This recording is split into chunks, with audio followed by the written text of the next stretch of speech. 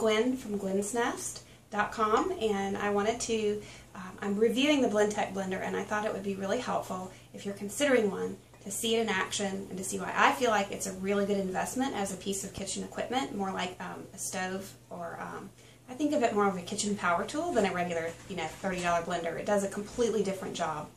I wanted to start out by showing you the interactive keyboard, which is pretty cool. It's one of the things I love about the Blendtec. The whole blender is super sleek, so it's really easy to keep clean. There's no cracks and crevices, and the keypad, which I'll turn it on, make it a little easier for you to see. The keypad is super sleek. There's no buttons. It's, you just wipe it down, which is great. If you have multiple users that might be teens, it's really easy to keep clean, and I love that about it. So you can see on the keyboard there are 4 different pre-programmed settings, and this is the Blendtec Designer 625. This setting is the one I use the most. It's for like smoothies and iced coffee and blended drinks, and what this does is all you do is you just hit the button and it just goes. It's like magic. You just put your ingredients in and hit any one of these pre-programmed settings. This is ice cream for, it actually makes ice cream. This is a hot soup button, which I think is so cool. You can make heated soup because the motor is so powerful I can actually heat things to the perfect serving temperature while you blend it. This end one is the hot soup. This one here is a whole juice button program, which I haven't used yet, but we're going to play today by actually making some of the a green smoothie in it together.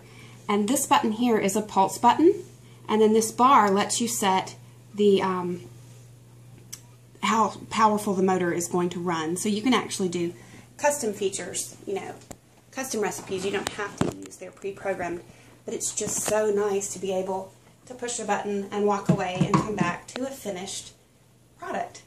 So I thought that was pretty fun.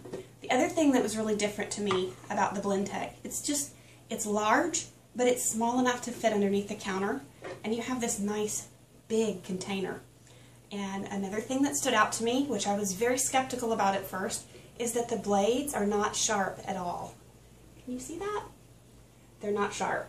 I thought, how in the world can it blend if the blades aren't sharp? Well, it's power. It's got a 3 horsepower motor, so it really does pulverize everything and make it nice and frothy and creamy and beautiful.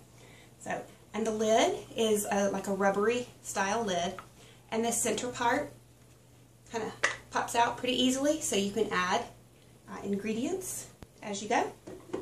If you wanted to add like chocolate chips last and you still want some chunks, that's a great spot to do it. So it comes on and off really easily on the machine. So I really enjoyed using mine. Alright, so I thought we could make a smoothie together. So I love, they send you a recipe book of how to use your Blendtec. And I learned a lot about blending from the recipe book. One of the things they tell you is to put the ice in first, and that helps keep everything moving. You know how sometimes the ice can kind of freeze up and stick to the top? If you put it in first, that doesn't happen. So let's do that. Let's add our ice first, and then I've got some other frozen ingredients in here, frozen strawberries, frozen spinach that I had on hand. Next, you're going to add fresh ingredients, soft ingredients. If you had fresh spinach, you could add that, or spinach. When they say green smoothie, they mean spinach, because other greens taste like greens. So I use spinach, but today I'm going to add an avocado for a little bit of healthy fat, and a couple of fresh strawberries just to show you that you can add fresh berries or frozen. And I went ahead and tossed a little bit of stevia in there as well to give it a little kick of sweetness. And then we're going to end with this is half almond milk and half water. So we're just going to add liquid. That looks pretty good. Alright, put the lid on. Now, the question is, how loud is this? Because you're talking about a major motor in this bud. So, you're going to get to see how loud it is.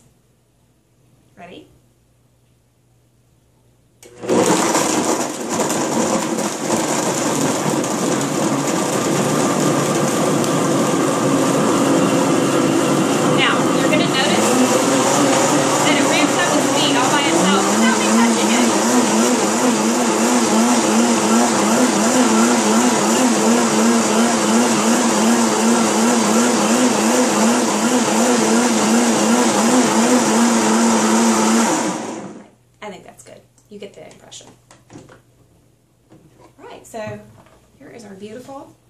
smoothie. Just go ahead and put it in here. Oh my goodness, that smells so good. And you know what? It's not even green. It's kind of a pretty pink. So, alright, and there's one other thing I wanted to show you today. You get a, this cool jar is for things like peanut butter and hummus and things that are maybe a little thicker that you don't really want to pulverize. This is a cool little jar. You can make smaller amounts in here. Not as great for liquids. I would not use this for liquids, but anything that's kind of a creamy or pasty consistency, guacamole, anything like that. Alright, this just fits onto the base real neatly. And this lid is so cool. Can you see the little tines? It fits down inside the lid like this, inside the jar, and you can twist it as you go and sort of loosen up the, you know how peanut butter will kind of cling to the sides on a food processor, which is what I was used to using. Doesn't happen with this because you just twist it around and it loosens it up.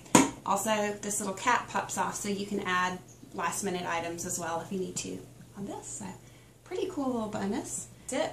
Just wanted to illustrate how much I'm enjoying my Blendtec blender, why I think it's such a great investment. I did not get results like this from my other blender, and this is so neat. They give an 8-year warranty on the Designer 625 and on all their other blenders as well.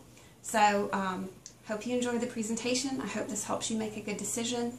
From glensnest.com, and I wanted to, I'm reviewing the Blendtec blender, and I thought it would be really helpful if you're considering one to see it in action and to see why I feel like it's a really good investment as a piece of kitchen equipment, more like a stove, or I think of it more of a kitchen power tool than a regular, you know, $30 blender. It does a completely different job. I wanted to start out by showing you the interactive keyboard, which is pretty cool. It's one of the things I love about the Blendtec. The whole blender is super sleek, so it's really easy to keep clean. There's no cracks and crevices, and the keypad, which I'll turn it on, make it a little easier for you to see. The keypad is super sleek. There's no buttons.